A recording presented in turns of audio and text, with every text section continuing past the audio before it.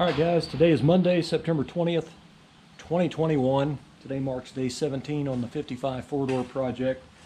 Today is the third day on the firewall, and I'm actually modifying the factory deluxe heater box and assembly blower motor stuff. Basically taking the steel studs out of the box, the heater box, and the bracket that holds the blower motor on. Those are the studs that actually come through the firewall. I am removing those and welding in stainless steel bolts that I'm actually doing some work on first before I weld them in. And then I will go through and use my little portable sandblaster and I will blast the heater box stuff. Put some masking tape on the bolts, it'll protect them enough. But anyway, that'll allow me to restore the heater box to make it look new again. So anyway, it'll all be replaced with stainless steel hardware and it will look better and it won't rust. So originally your heater box studs look like this, which two of these were bent. So you have steel studs that are, I think they're like 1.5 inches long, sticking out. Now I've replaced these before, like I did at my hardtop and I did it in another car a long time ago, but I like to replace them with just a little bit shorter bolt, so I get an 1.25 inch underhead length stainless steel 1/4x20 bolt, and that's what I usually use because these studs are way longer than they need to be. But going through my stainless steel hardware here, I did not have enough. I actually didn't even have 1.25 inches at all. So I went to my local Tractor Supply across the street and I bought you get 2 in a bag, so I got 3 bags, which is all they had. They were out of 1.25 inches, so all I had was 1.5 inches, so that kind of sucks. So they're going to be exact same length as what was in there, but at least it's better than a steel stud coming through there. So anyway, I'm doing some work on these bolts before I weld them in. You can see on the end of the bolt right there how rough it kind of looks. So I basically take a blue Scotch-It disc, which is right here, on my 90-degree angle grinder, and I smooth that really nice, and then I polish it on the polishing wheel, and I polish the whole, all the threads and a little bit of the stem here. So anyway, I polish it before I put it on there. It's just easier to do that way. Now right here I can show you, I just got done welding this a few minutes ago. This is the blower motor housing right here. It's still a little warm, but not bad. So I put these, just some old spacers I had in the box just to put tension on the head bolts while I welded them in there.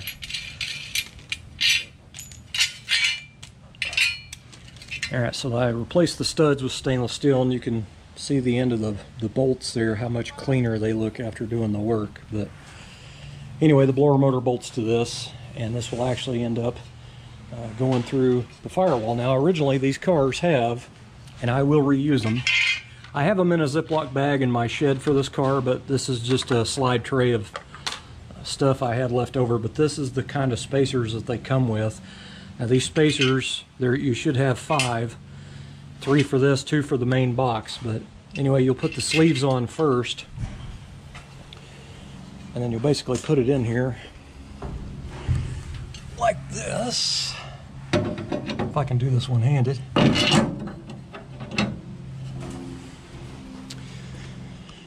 I don't have a sleeve on the top, so it's not going to have it even. But anyway, so now I have stainless steel hardware coming out of the firewall instead of steel. So now I can put a stainless steel flange nut on here and it'll look a lot cleaner. But anyway, it'll be these 3 here for the blower motor, and then there'll be 1 here and 1 up here for the main heater box, which is right here. This is the back side of the heater box. And I basically just went in there with my 90-degree angle grinder with a 36 Norton Blaze disc, and I ground that until the bolt pretty much fell out of it. The stud just fell off. And then I basically take a 1/4 inch drill bit and run through there to open it up, make it true again. And then I will stick the bolt down in there like this. Well, I trued it up with a drill bit, but it ain't true enough. Looks like I get to do it again. Wow. That's freaking awesome. this one goes. Anyway, I'll weld that bolt in there like that. Now the problem is, when you go to put your heater core in here, the heater core is pretty wide. So you basically, after you weld this in, you need to go in and grind this about halfway down to get it down a little bit, because the studs that were in here, the head of it is a little bit thinner than this bolt head. So if you just put your heater core in there on top of that, it would actually bend your fins on your heater core. It probably wouldn't much matter, but if there's any vibration in this stuff with the car running and driving, you know, it could cause a leak. So I'm gonna, after I weld this in, I'm gonna ground it about halfway down. But after this is all done, I will go in here and blast all this heater box stuff with my old portable blaster. I will mask off the bolts there, the threaded part, and then blast it, and then, you know, do all the preparation to paint it. But this finish on these heater boxes is a hammer tone finish, and this Krylon makes one that is, I want to say it's called black hammer tone, because the gray is a little bit too light for my taste. There's nothing that Krylon makes that's a perfect match as original, but anyway, I do have a few cans of that in my garage, but I will more than likely paint it the same color I did my hard tops, which is Honda Galaxy Gray base coat clear coat, because I had a quart of that mixed and I have quite a bit left, so I'll probably spray all the heater box with that stuff. You probably can't see it because it's too dang dark in here. Yeah, it's too dark, but it gives it kind of a grayish, greenish, you know, tinge to it. But anyway, welding the studs in there like you do it, or like I do it. Like on that one, I have a stud welded as the firewall on the backside for that heater box to bolt to, and I've got an acorn nut and a washer on there for looks. So to me, it's just a lot cleaner looking. But anyway, I don't mind doing this a little bit of work like this, because, you know, in the end, it's a good looking job. Nice detail. Probably total, by the time I get done polishing the bolts and, you know, grinding the studs out and doing all that stuff and re-welding the new ones in, I'm probably going to have about an hour in it. So to me, for an hour of work, I think it'll be worth it. You know, those studs that are on the firewall from the factory, or on the heater box stuff from the factory, are steel, so they're gonna rust. And like these, they're usually, sometimes they're bent anyway. So to me, you know, just putting a stainless steel nut on there, you've still got a rusty stem, a rusty stud there. So I am gonna replace it all, where it's all stainless steel. So just another hour's worth of work, but in the end, it's worth it. So that's a good before and after for you right there. You can see the before bolt on the right, the end of the bolt, how nasty it looks. So it's kind of uneven, got a little, you know, ripplies and waviness to it. So this is pretty much what I'll do is use this and just grind it smooth a little bit. So see if I can hold this between my legs while I do this.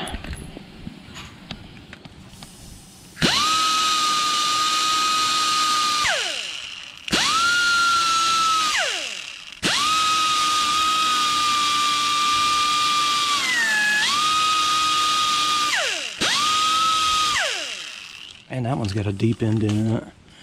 Have to go a little bit harsher on it.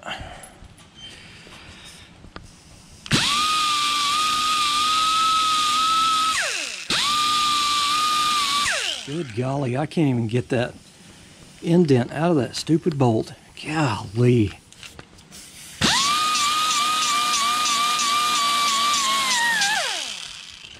That 36 will take it out, by golly.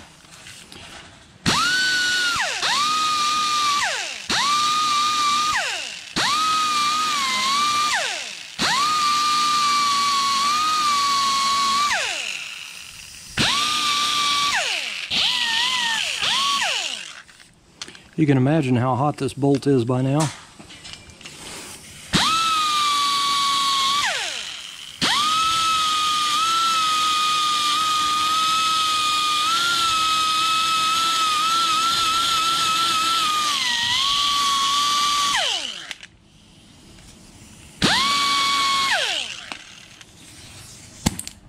Golly.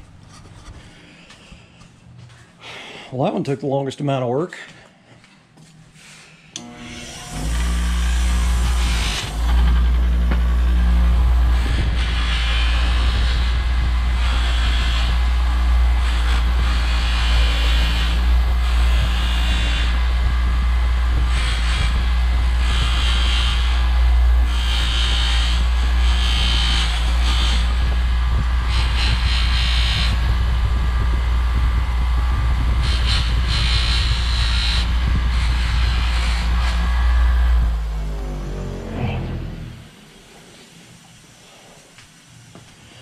Yeah, the bolt's pretty warm. That's what it looks like afterwards. So to me, that's pretty worth it.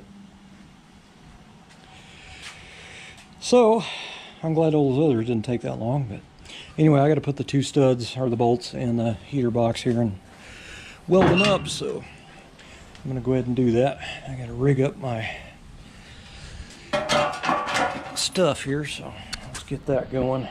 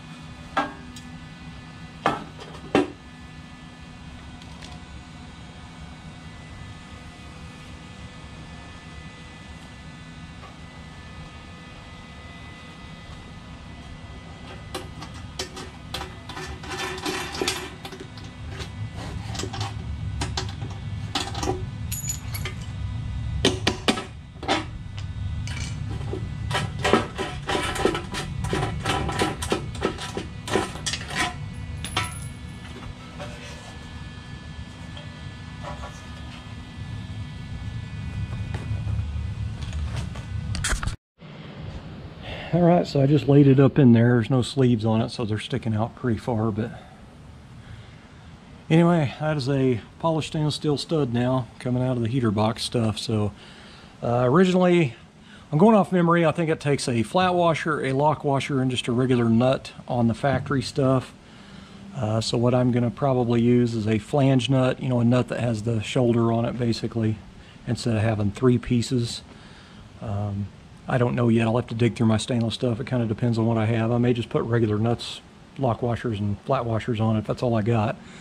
But ARP nuts would be really nice because they are flanged, but I don't really want to spend the money on them. But anyway, so I would say about an hour's worth of work. So after I welded those two studs in there just then, what I got was I got three 2-packs of those bolts, 1.5 long 1/4x20s, and I polished 5 of them. So then I did those in that first, and then you just watched me weld these in, and then after I turn it over and look at it, one of them wasn't sanded and polished yet, so I had to basically take it over the buffing wheel with it on the box, which it wasn't a big deal, but you know, I had to sand the end and then polish it on the polishing wheel because the polished one's laying down there on the ground, so I put the wrong one in it. Correct bolt, it just wasn't prepped before. So anyway, that is pretty much done. So this car was a standard heater, and I'm putting in a deluxe heater. The standard heater cars have a block-off plate here with 4 clutch head screws. If you're going to put a deluxe heater in your car, you're going to need that little flanged bracket that screws on here that comes out, you know, has a lip on it for a seal to go to. So anyway, I do have this piece. I got it from a friend that had it on a parts car. So anyway, I'm converting all to deluxe heater. Alright guys, another little tip here for you budget guys like me. I have noticed in the parts catalogs for these cars, a new blower motor is pretty expensive. I don't remember what it was in the catalog. At my local O'Reilly's, it's like 25 bucks.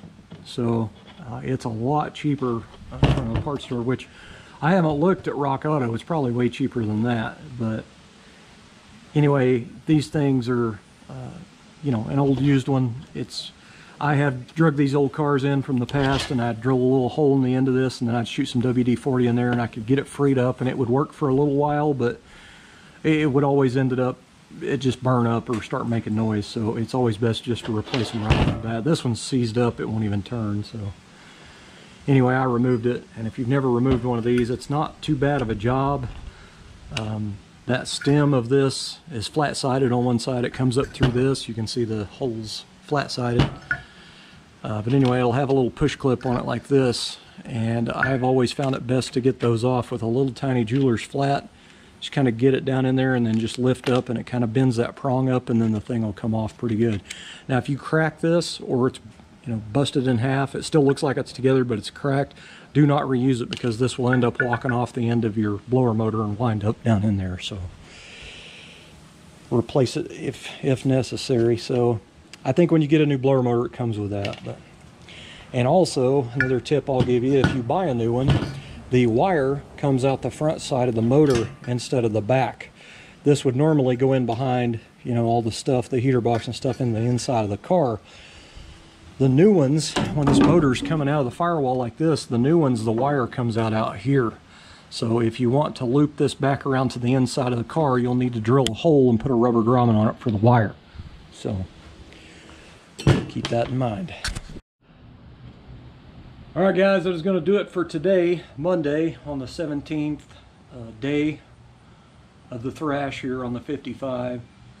It's, I don't know, about 4 p.m.-ish. I just come back out here. I've been in the house for about an hour. I pulled a muscle in my back, and I didn't even really do anything. All I did was try to push my welder closer to the car, and it just did it. So I'm having a hard time on my left side, even trying to move my arm. So I think I'm just going to quit for the day. Just go in and, I don't know, maybe take a bath and some Epsom salts or something. Man, it sucks. I cannot believe I can't even do the smallest tasks without something happening. But at least I got a little bit of progress done today. There's always that. Anyway, I'm going to cut it off. Thanks for watching, guys.